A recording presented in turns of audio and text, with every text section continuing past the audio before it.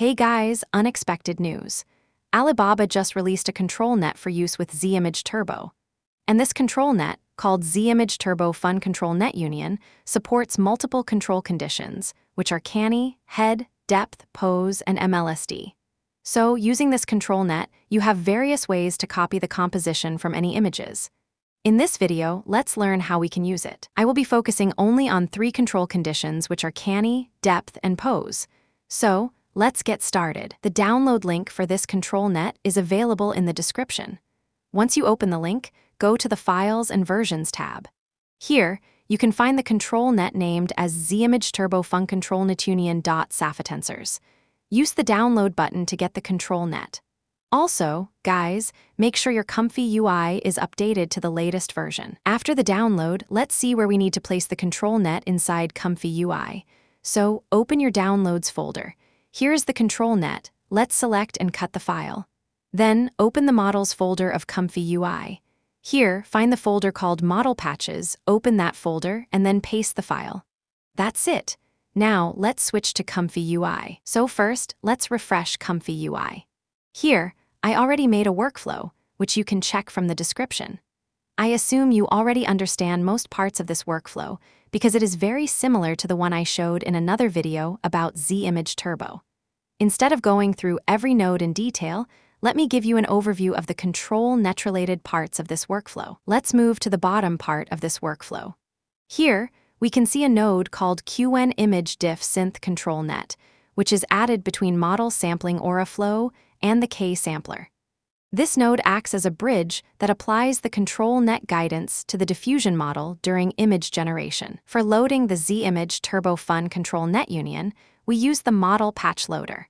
For importing existing images, we use the Load Image node. Next, we have the AIO aux preprocessor, which supports generating various control maps, for example, canny map, head map, depth map, and pose map. This node comes from a custom node pack called ComfyUI ControlNet Aux. If you don't have this custom node pack, you can install it using the ComfyUI Manager, which I have already shown in various videos, so let's not repeat that process. The AIO aux preprocessor generates the control map from the reference image. This map is then passed to the ConfyUI ControlNet node, which forwards it to the control net.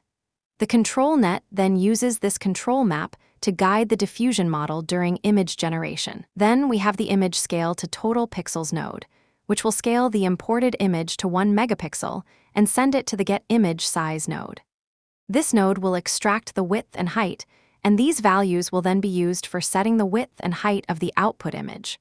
Although you can use different resolutions, I added this change so I can show you the comparison. Now, let's go back to the ConfyUI ControlNet node. So, depending on your needs, you may need to adjust the strength value. If you want the control net to have more influence on the output, use a higher value. If you want the control net to have less influence on image generation, use a lower strength value. And for the K sampler, I'm just using the old settings I used in another video about Z-Image Turbo. Now let's start using the control net. First, we are going to use the canny map to copy the composition of the imported image. So here, I have already selected the canny edge preprocessor in the AIO aux preprocessor node. And in the positive prompt, I have already written a description about a haunted house. Let's run the workflow and see the result. The generation is completed. Now let's take a look at the generated image. As you can see, we got a pretty good result. If we compare the generated image with the canny map we extracted from the reference image, we can see how good the result is. And it is a pretty amazing result. Now let's try another control map, which is the depth map. For the depth map, I'm going to use another image, so let's select this image of a car. Then, in the AIO aux preprocessor, let's select Depth Anything v2, which is good for extracting the depth map from images. This time, we could adjust the strength of the control net, but I'm going to leave it as it is, which is 0.8. Then, for the prompt, I have some prompts in my notepad. Let's copy one of them and paste it into the positive prompt. Now let's run the workflow and see the result. So the generation is completed. Now let's take a look at the image.